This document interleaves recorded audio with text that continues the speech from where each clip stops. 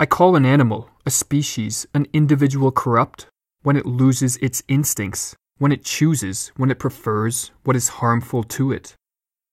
Throughout much of history, humans have perceived themselves as superior to all other creatures. Myths of our divine origin and our place at the crown of creation are found in religions reaching back thousands of years. Even in our scientifically enlightened times, this conviction of our species' supremacy has not been shaken. For now we are masters of the earth, the pinnacle of evolution, the only rational and moral species in a world of unconscious creatures red in tooth and claw.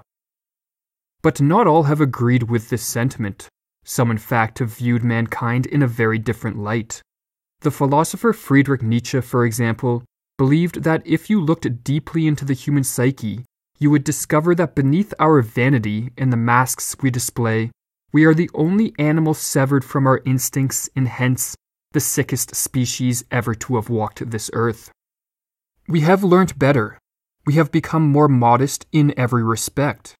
We no longer trace the origin of the human being in spirit, in the divinity. We have placed it back among the animals. And even in asserting that, we assert too much. The human being is, relatively speaking, the most bungled of all the animals, the sickliest, the one most dangerously strayed from its instincts. But for all that, he is of course the most interesting. How did we, the most cunning of all creatures, become the suffering animal par excellence? To answer this question, Nietzsche's mind was drawn back many thousands of years to a time when our species' civilized disposition had yet to develop. In these prehistorical ages, humans were primarily driven by their instincts. They were, according to Nietzsche, half animals that were well adapted to wilderness, war, prowling, adventure. A dramatic transformation in the psyche of these half animals occurred when they moved from the wilderness into civilization. Within these confines of society and peace, humans found themselves, for the first time, subject to laws and customs backed by the threat of punishment, and hence, no longer ruled by instincts alone. These social standards conditioned us into a more civilized existence, but they also weakened us and intensified our suffering. For in being suppressed and forced underground, our animal instincts did not disappear. Rather, they turned themselves backwards, against man himself.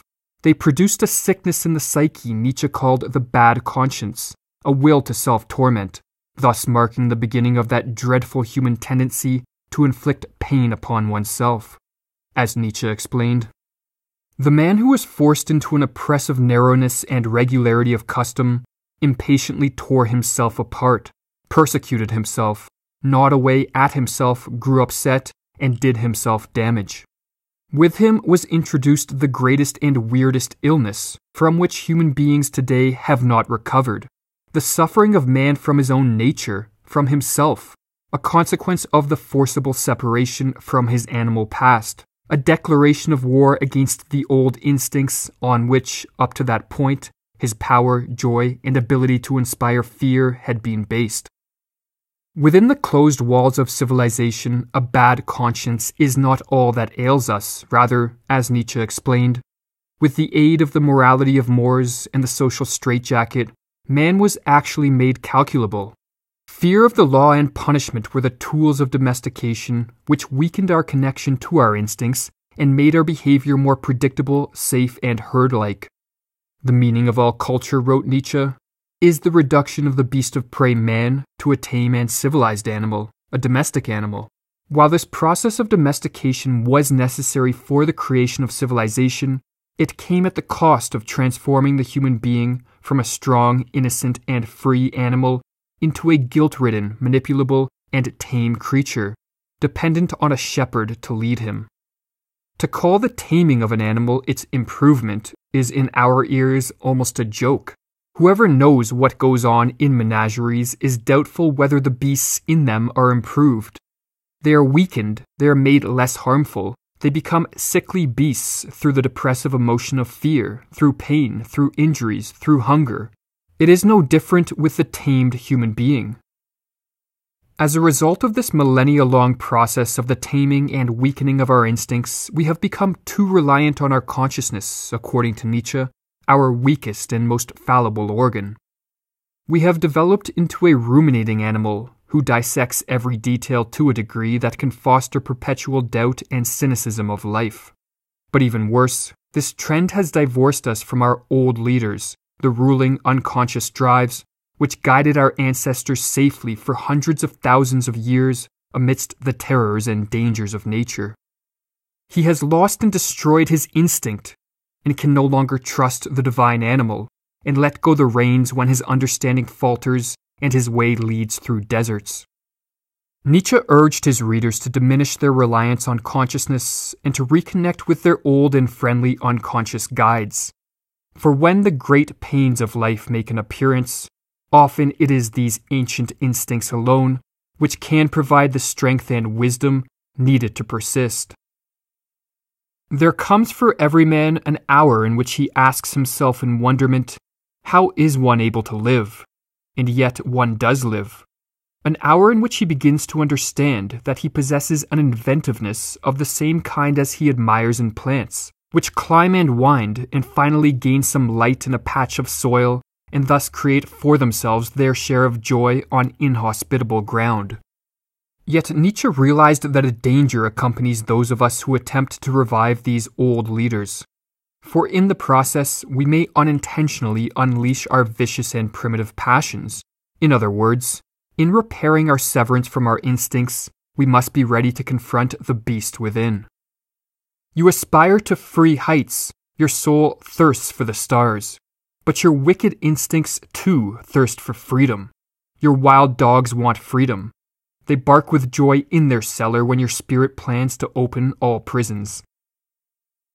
To help us manage our primal nature, Nietzsche looked to the ancient Greeks, the models of all future cultured nations.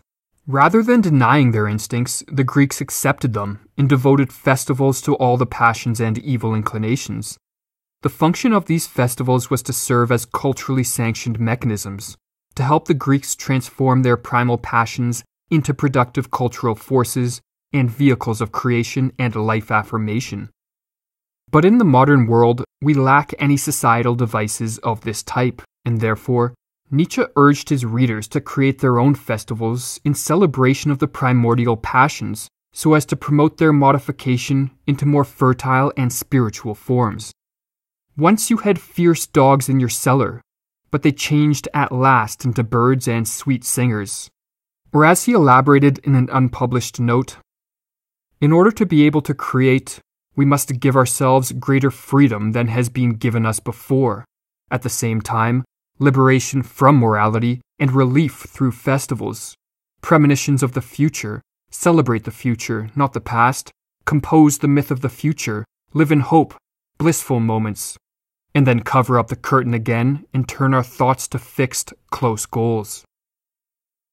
Nietzsche was so adamant on reconnecting to our animal instincts because he realized that we can never rid ourselves of these fundamental elements of our being. We either recognize them and harness them for use in a constructive and creative manner, or we deny them and force them underground. But this latter tactic divorces us from our old leaders, turns our instincts against ourselves and breeds a bad conscience, and perpetuates our herd-like behavior and dependence on a shepherd to show us the way. Society tames the wolf into a dog, and man is the most domesticated animal of all. In his book Human, All Too Human, Nietzsche used the ancient Greek myth of Kirka as the symbol for this return to the animal foundations. For just as the potions of the goddess Kirka had the power of transforming the human into an animal, so too Nietzsche thought honesty regarding our nature and origin can help us restore our connection to our instincts, put an end to our domesticity, and provide us with the wisdom and willpower to create new cultural values that serve as the foundation for the rise of unprejudiced, independent, and self-reliant men, the real pillars of a strong civilization. Or as he wrote, "Truth as Kirka, error has turned animals into men. Might truth be capable of turning man into an animal again?"